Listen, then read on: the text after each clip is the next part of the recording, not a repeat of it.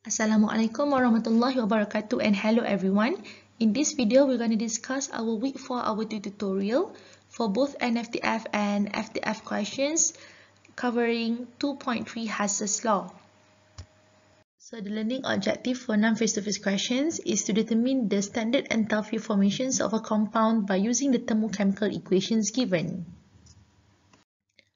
Acetylene C2H2 is a gas used in welding torches. It is produced by the actions of water on calcium carbide CaC2. So calculate the enthalpy of formations for acetylene in kilojoule per mole by using the thermochemical equations given below. So in here we have 1, 2, 3, 4 and 5 given equations. What about targeted equations? So we need to write the thermochemical equations for the targeted equations on our own. How do we know this? By looking at the questions here, we want to find enthalpy of formations for acetylene. So we need to form 1 mole of acetylene from its most stable state of carbon and also hydrogen. Since the questions didn't specify what kind of method should be used, then you are free to choose whether you want to use algebraic or any cycle method. But for this kind of questions, since we were given a massive number of informations, then we should go for algebraic method. For any chosen method, we still need to have the targeted equations. So from the questions just now, we don't have any targeted equations yet, means we need to create one. So from the questions, they ask to calculate the delta H of formations for the C2H2, means we need to form 1 mole of C2H2 from its most stable states of element. We know that our carbon must be in solid states, and then our hydrogen is in gaseous states. So then we're going to have C2H2 in gaseous states, followed by the given equations. So we need to rewrite the given equations. So again, you need to remember that algebraic method wants the one in targeted equations. So we need to keep an eye on the species present in targeted equations. We want to keep only these species. So let's check whether we have carbon or not. So we have 1 carbon in here, 3C, and then 1C. Followed by our hydrogen gas, we have it down here. And our C2H2 is right here. Does it mean that if we don't want to use any other species, we can simply ignore them? No. For this type of questions, you need to use all of them. They somehow gonna balance your equations so that you will get your targeted equations. So let's proceed with the modifications. So now we are going to focus on the circled equations. Then only we go for the one that is not circled. We're going to modify the given equations to suit the targeted equations. Let's start with carbon. So we have 2 thermochemical equations that have carbon on it. So if we look here, we have carbon on the same side. If we have species on the same side, means we're going to add them to become 4 carbon. But we want only 2 carbon. So how are we going to modify this? If we have species on different side, then we're going to cancel them out depending on the coefficients of that species. So in order to get 2 carbon, we're going to reverse the second thermochemical equations. Once we reverse the thermochemical equations, we will have a change in terms of its sign. So once we modify it to become like this, we will get our delta H of positive 220.0 kilojoule. So by having carbon on different side, we're going to cancel this, and then this is left with 2. Alright, so we are done with 2 carbon. Next, let's look at hydrogen gas. So we have thermochemical equations of hydrogen gas with coefficients 2 and on the right hand side. On our targeted equations, we want only 1 mole of hydrogen gas and to be located on the left hand side. Means we need to modify these thermochemical equations a bit by reversing the equations and also divide it by 2. Once we do some modifications on these thermochemical equations, we're going to get this H2 gas, and then we are going to have different sign on here together with a different value, means half of the 572. So we have already secured our 2C and also H2. Next, we're going to look at the C2H2. So our thermochemical equations given here already have C2H2 on the right hand side, so we don't need to modify these thermochemical equations. We can just keep it as it is. And we are left with another thermochemical equations, which is CaO react with H2O to give CaOH2. If we look here, we have CaOH2 on the same side. By having the same species on the same side, we're gonna have these species on our targeted equations. But if we check our targeted equations, we got none of these. So what should we do? By keeping C2H2 on the right hand side means we need to modify the latter thermochemical equations by reversing it. So once we did the modifications, we're going to get a new enthalpy of positive 65.3. So by reversing these equations, we're going to cancel, let's use different colored pen. We're going to cancel this because we don't need it in our targeted equations. Although we have secured the species that needs to be on the targeted equations, we still need to cancel everything else. So let's check one by one. So we have carbon monoxide on the right can be cancelled out with 1 mole of carbon monoxide on the left. And then we have calcium oxide on the left and also calcium oxide on the right.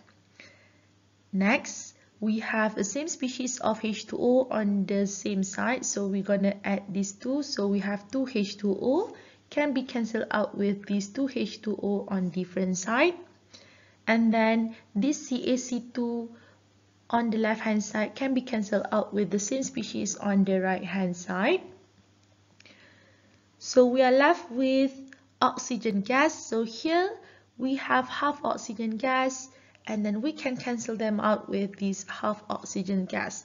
So we only have the desired species that we want to include in our targeted equations. Hence, we can simply calculate them and find the enthalpy of formations for acetylene. We are going to add all these reactions together to finally get the enthalpy formations of acetylene of positive 335.6 kJ.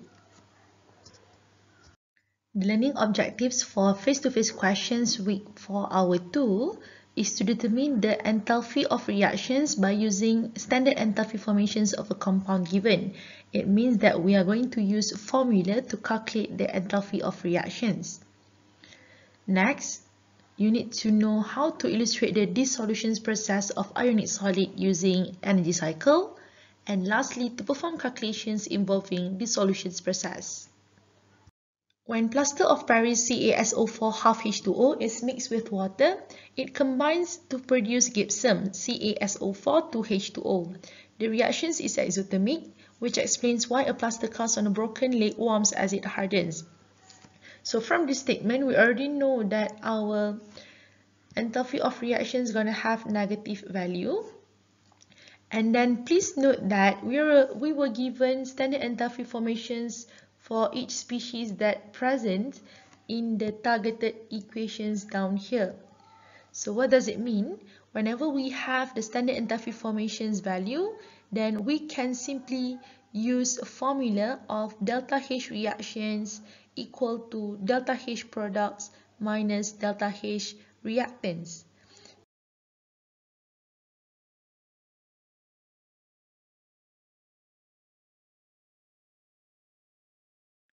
When using formula, we need to relate it to the coefficients of the balance equation. So make sure your equations is already balanced. And then in this case, we're going to have products of CaSO4 to H2O with only one coefficient. And for the product, we are going to have 1 mole of CaSO4 half H2O and also 3/2 H2O in liquid states. So by substituting all the values in this formula, we're going to get our final enthalpy of reactions equal to negative 7.5 kilojoule. For question number 2, we're going to use this solution process to illustrate our energy cycle diagram. So given to you information regarding lattice energy of sodium chloride, which is negative 776 kilojoule per mole. Please bear in mind that we have two types of lattice energy that we have learned. One is lattice formations, another one is lattice dissociations. The one that involved in this dissociation process is lattice dissociations, where we require energy to break the solid into gaseous ions. So means that our lattice energy in this process always have positive value. If let's say the questions give you informations about negative value, then we have to change it because we're gonna create a cycle after this. Then we need to make it tally with the directions of arrow. And then next information is about enthalpy change when 1 mole of solid sodium chloride dissolved in water to give positive 4 kilojoule per mole. So this definitions belongs to enthalpy of solutions. And then, if the enthalpy of hydrations of Na is negative 390 kilojoule per mole, so we were given enthalpy hydrations for Na, calculate the enthalpy of hydrations of Cl. So, for these questions, we have separate value of enthalpy of hydrations, but some other questions can give you only one value for the enthalpy of hydration. So, it depends on the questions itself. So now, to answer this type of questions, you must draw the energy cycle diagram for this process. So we're going to start with enthalpy of solutions, where 1 mole of NaCl is dissolved in water to give Na plus in aqueous and Cl minus in aqueous state. So we need to write our enthalpy of solutions equal to positive 4 kilojoule. Don't forget the unit. Next, from the solid state, we are going to break the lattice to become gaseous ions. So we're going to have lattice energy up here. Again, the questions give you negative sign. But if you want to use this cycle, then we need to change it to positive sign, indicating the arrow is going upwards. And then from gaseous state, we are going to surround these gaseous ions with water. Then we're going to have our enthalpy of hydrations for both Na and also Cl. So given to you information regarding Na, then we want to find the enthalpy of hydrations for Cl. Again, we're going to apply the clockwise and anti-clockwise manners, where we're going to equate these enthalpy solutions equal to lattice energy plus enthalpy of hydrations Na plus enthalpy hydrations of Cl. So we want to find this enthalpy hydrations of Cl, set this aside and substitute the value, then you will get the final answer of negative 382 kilojoule per mole, because we only got 1 mole of Cl being hydrated to become Cl minus aqueous. That's why we include this per mole. For question number 3, we're going to apply the same process as in question number 2, which is the solutions process. Given to you lattice energy for potassium fluoride is negative 821 kilojoule per mole, and its enthalpy of hydrations is negative 819 kilojoule per mole. Note that this time around we were given only one value of enthalpy of hydrations, means they already cater for both K plus and also F minus. Calculate the enthalpy of solutions for potassium fluoride. So we're going to start with the enthalpy of solutions, where we have 1 mole of Kf to be dissolved in water to form infinite dilute solutions, and then we're going to get K plus in aqueous and F minus in aqueous states. Both of them are 1 mole. And then we're going to proceed with the dissociations lattice, where we are going to break the lattice to become gaseous ion. So since this lattice energy require energy, so we need to have positive signs. So we need to change this negative sign given to become positive sign. And then we're going to complete this cycle by having enthalpy of hydrations for K plus and F minus, both sharing the same value. So we're going to get a cycle. So we simply equate the delta H solutions equal to lattice energy plus enthalpy of hydrations. Substitute the value, then we're going to get enthalpy of solutions for Kf is 2 kJ per mole. That's all for week 4 our 2 tutorial. Thank you.